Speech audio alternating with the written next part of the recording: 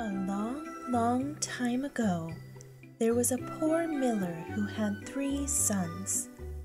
One day, the miller passed away, and his 2 eldest sons took everything that he had.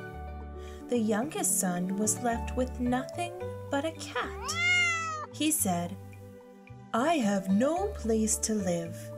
I have no money to buy food.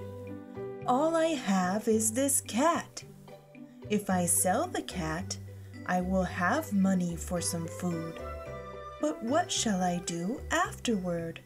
Having heard this, the cat said, "Master, please do not sell me. I've helped your father many times before, and I can also help you now. Please, give me your boots and your hat, and you will see how useful I can be. Also, give me some of the carrots and grains you have." The miller's son was quite surprised, and he gave the cat what he was asking for. The puss put on the hat and boots and ran directly into the forest. There, he found a rabbit burrow and made a trap with the carrots he received from the miller's son. And very soon, he caught a rabbit. Find more songs and learning games for preschoolers in the Binky app. The Puss in Boots then headed to the king's palace. He gave the rabbit to the king and said, "Your Majesty, please accept this rabbit as a gift from my master, the Marquis of Carabas." The king was very pleased with the gift.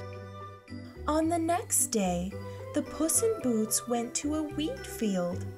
There he set another trap, this time with the grain he got from the miller's son. Quite soon, he caught a partridge and headed back to the king's palace once again. He presented the partridge to the king and said, "Your Majesty, please accept this gift from the Marquis of Carabas." The king was very happy with his gesture and invited the Puss in Boots for a meal. During the meal, the Puss in Boots told the king about the large fields and beautiful castle that belonged to the Marquis of Carabas. He also heard that the king would go on a trip very soon. On his way back from the palace, the Puss in Boots passed by some fields where some farm workers were working. He told them, "If anyone asks you who is the owner of these fields, please say that his name is the Marquis of Carabas." The farm workers agreed to do so. When the puss arrived back home, he said to the miller's son, "You will be meeting the king today. Go to the river, take off your clothes, and jump into the water." The young man was surprised, but he did as the puss said. The Puss in Boots took all his clothes and hid them behind a rock. When the king's carriage was passing by the river, the puss went up to the king and said, "Your Majesty, Marquis of Carabas was robbed and thrown into the river. He is drowning. Please help him."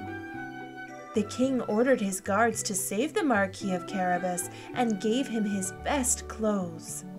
The Marquis of Carabas was invited to join the king's carriage. When the carriage passed by the fields, the king asked the farm workers, "Who is the owner of these fields?" And the farm workers replied, "The owner is the Marquis of Carabas, Your Majesty." The king was very glad to hear this. In the meantime, the puss ran ahead of the king's carriage. He rushed to the nearest castle where a terrible ogre lived. The puss met the ogre and he said, "I came here because I have heard of your mighty powers to become anything you want, but I don't believe in it."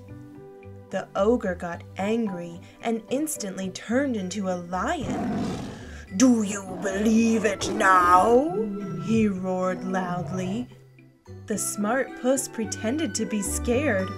"Oh, I do believe now, but it is is easy to become a big lion, I am sure you can never become a tiny little mouse."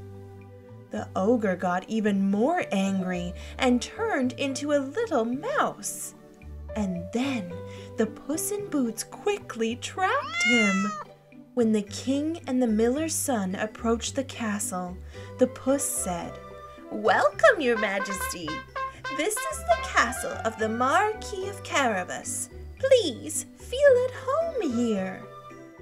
After receiving such a warm welcome, the king was very pleased and offered the Marquis of Carabas to be his royal counsel and gave the puss the title of Lord.